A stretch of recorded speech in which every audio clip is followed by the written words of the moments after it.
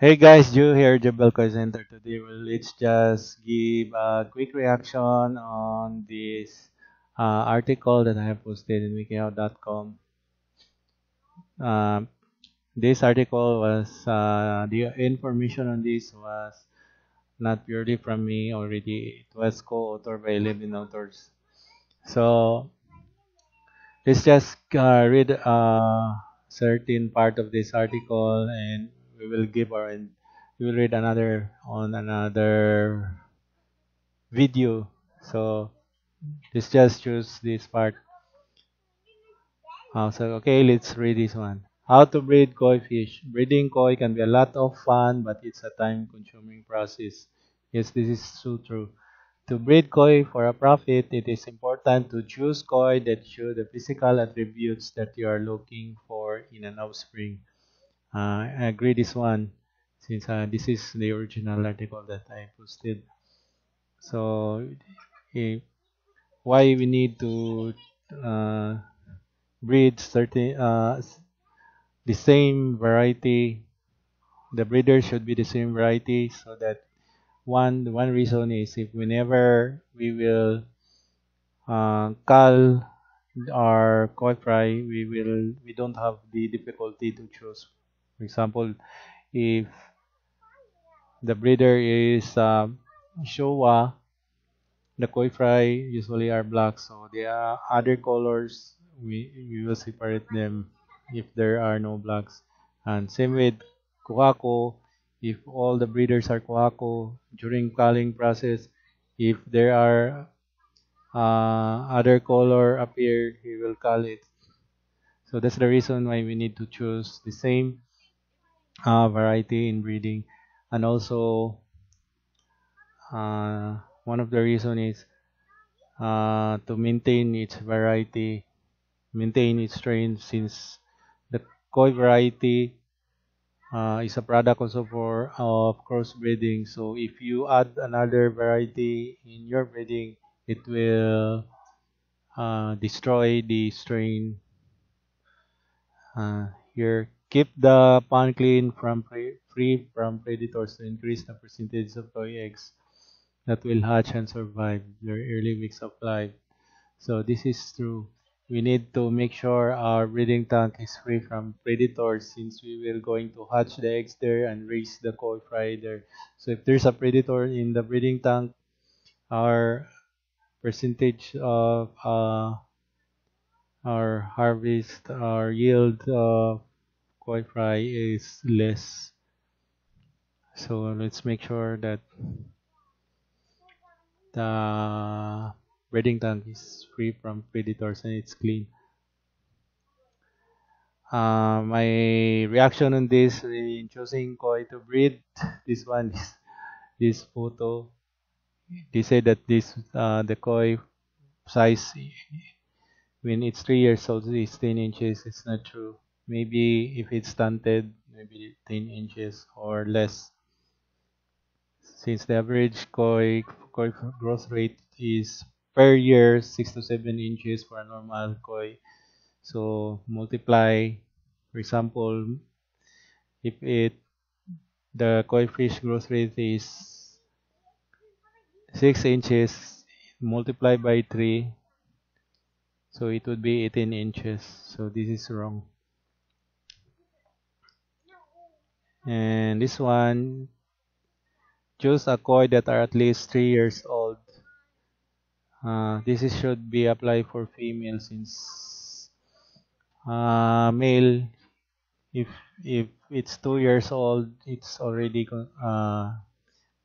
it for male 2 years old is already matured enough.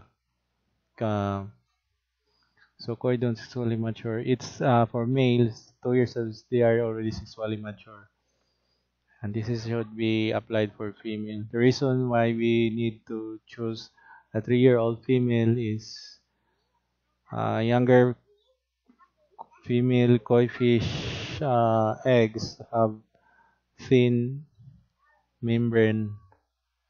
I will show you fish eggs membrane so that you will have the idea. here. Cell egg membranes, this one. If it's too young, it's thin, so it can protect the fry. So the fry is uh, weak and easily die and deform. The offsprings are deformed, not not good. So this one also identify at least one male and one female to stay in the mating band. This is wrong. The ratio should be two male and one female, and they should not be together in the mating band uh, if the female is not ready to spawn yet. And same with the male. You should separate them since, as we know, labs grow founder. Distance can make labs grow founder. Also, female should be separated from male first if its abdomen is not fully stunted yet, not swollen yet, since for swollen abdomen of a female indicates that the eggs are full of eggs already, and if you touch, if it's a bit soft, the eggs are mature and it's ready to spawn. So if not, you need to condition the female and male, separate them from other tanks before adding them during breeding. So I don't know where they get this idea, the contributor of this photo. So let's just react on this portion, and we'll make another video next um, for the next informations and photos. We will react this on the next video so that we will not make the video so long and boring. So comment down below, guys, if you have any questions about koi breeding. And also hit that red bell notification button for you to be updated on my next reaction on this uh, article, how to breed koi fish, that I posted in wikihow.com. That was contributed by 11 co-authors. I don't know where they got their information, but for me, they are not breeders. They don't have the actual experience. Um,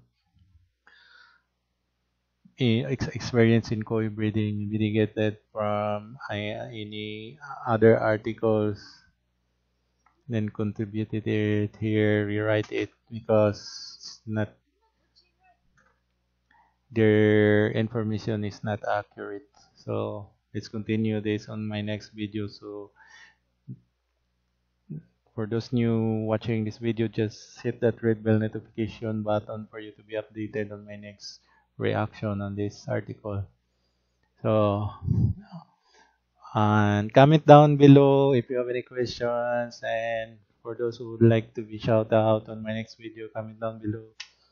Also check out the link in the description below about koi breeding. I have an article here in my website.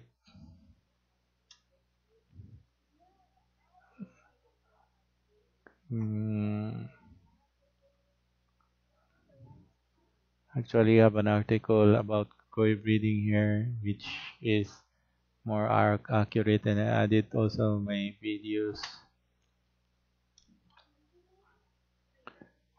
Koi breeding.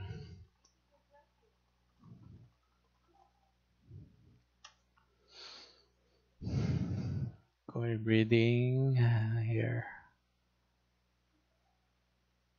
I will be adding.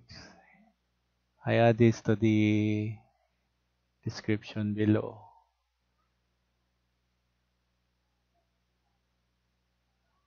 Okay.